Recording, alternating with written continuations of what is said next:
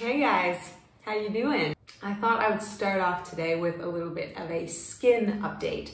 So if you have not yet watched my health story video, I will put a link to that right up here. I have been dealing with atopic dermatitis, also known as eczema, for the past 6 years. And I made some tweaking to my diet, avoiding gluten. I've been minimizing dairy, and I've also really been laying low on legumes like beans and lentils, and whole nuts and seeds, and whole grains like brown rice. All of these can be quite hard to digest for a compromised digestive system. My digestion has improved like, it's done a complete 180. So all of the rashes that I had on my body are gone. I'm still in shock that like my body is my body again. I don't think about itching literally all day long anymore. But today what I'm going to do is take you along grocery shopping with me.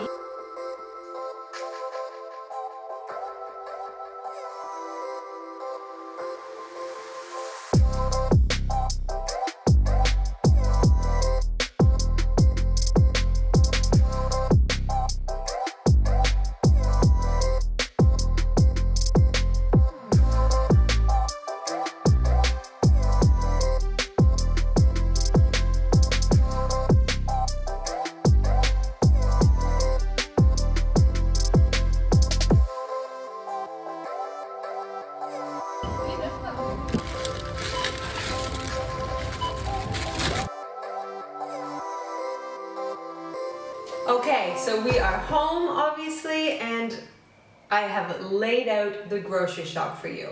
All these ingredients tend to make it a lot easier for me to just throw something together, you know, any night of the week. And often that means making sure that I have some healthy fat, some protein, and some healthy carbs on hand. So when it comes to healthy carbs, what I'm talking about are starchy vegetables. So we've got some butternut squash here and sweet potato. Put them in the oven, or I boil them, or I steam them. Lots of veg, of course. So I always try to stock up carrots, cucumber, celery, zucchini, different colored peppers, leafy greens. So we have baby spinach, and we have arugula, some bok choy. So getting a variety of leafy greens into our diet. We've got fruit, we have some kiwis, I like to try different fruits because I kind of get stuck in the habit of like apple, banana, orange, you know? So today I got a honey melon smoothie mix, some frozen berries, some frozen bananas, ready to go. That is easy. We've picked up a few avocados, of course, because we all know how delicious they are and how easy they are to have for snacks, in salads, in smoothies. Fresh ginger is a massive staple for me. Fresh ginger tea, I make soups with ginger in them. I love the anti-inflammatory properties of ginger, and it's really good for digestion, settling your stomach. Lemons and limes, I make my own salad dressing always. So those get added in. Fresh salsas, you name it. I stay away from whole nuts and seeds for the most part because, like I've mentioned, they are a little bit tough on the digestive system. So instead, I like to get nut or seed butter. So this is an almond butter. I've got some pumpkin seeds. These I will grind up and I will put them on top of my salad or in a smoothie bowl. Brown rice pasta, which is really good. So we do keep regular wheat pasta as well, and some nights I just feel like a good old-fashioned spaghetti, and yeah, then that's what we make. Otherwise, I try to fix my pasta cravings with a brown rice pasta.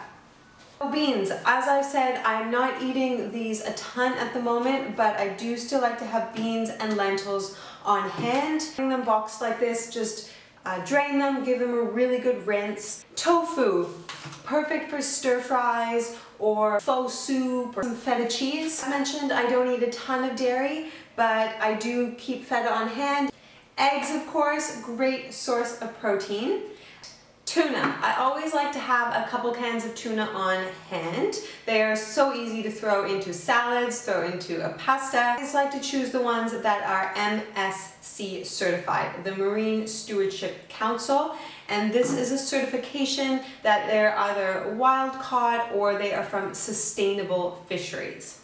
Now, you might be wondering, where is the meat if you don't eat that much plant-based? So we get a regular meat box delivery, and this is all grass-fed organic meat that comes delivered from the farm to our door. If you have something nearby to you like that, I totally recommend doing it. It's so much more nutritious and better for your body. When it comes to seafood, I like to pick up fresh fish regularly. Usually we'll pick Arctic char or cod, something along those lines. If you missed the episode where I was cooking an easy weeknight dinner, I will link that over here. We have coconut milk, easy to throw into a curry. We have almond milk, which I always throw into my smoothies. Coconut oil and olive oil. Of course, having some oils on hand are staples. These are my two go-to. Olive oil, of course, so multi-purpose, and coconut oil I tend to use in baking or if I'm making a curry or something with coconut milk. For baking, I use buckwheat flour. So buckwheat flour is a great staple to have on hand. It is gluten-free, it is nut-free. Dark chocolate is one of my go-tos when I need a little sweet treat. Often in the evenings we'll have a square after dinner, and 85% cocoa. The higher the percent of cocoa, the less sugar will be in there, and quite frankly, the more delicious it will be. Alright guys, that is it for today. Thank you so much for joining me along on this grocery shop. I love getting to share healthy food inspiration with you. So if you enjoyed this video, please give it a thumbs up. Every week I put up a new video. So don't forget to subscribe, and I will see you here next week. Bye for now.